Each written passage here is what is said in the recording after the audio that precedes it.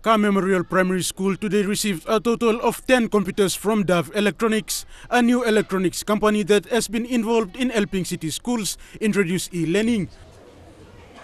These computers will now help boost the school's capacity in offering e-learning to its students. These computers here will be added to the blessings of what we have now. And it's a blessing because it's portable.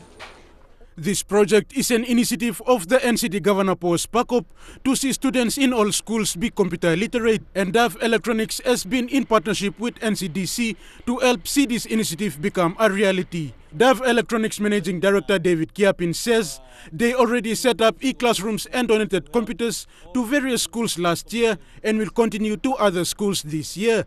He said they also have plans to expand to other schools in the country. We will have the last 3 schools yet to go, and we are on progress to complete the last 3 schools, and that is Boreboa, Board Strip, and St. Tris Primary School.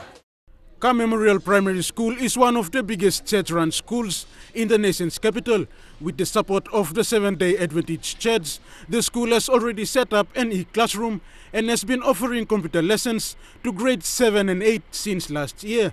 SDA Education Director Dokas Kuma, after receiving the computers today, thanked Dove Electronics and the NCD Governor, saying such assistance is an advantage for the students.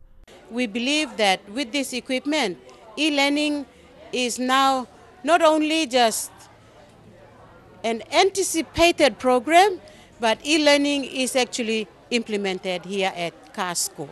The school's e-learning teacher Benjamin Jamurang also expressed his gratitude to Dove Electronics and the NCT Governor for the initiative.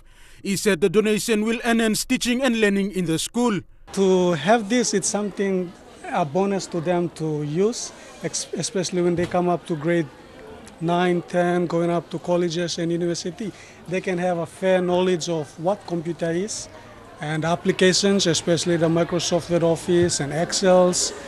Rayon Lakingu National, EMTV News.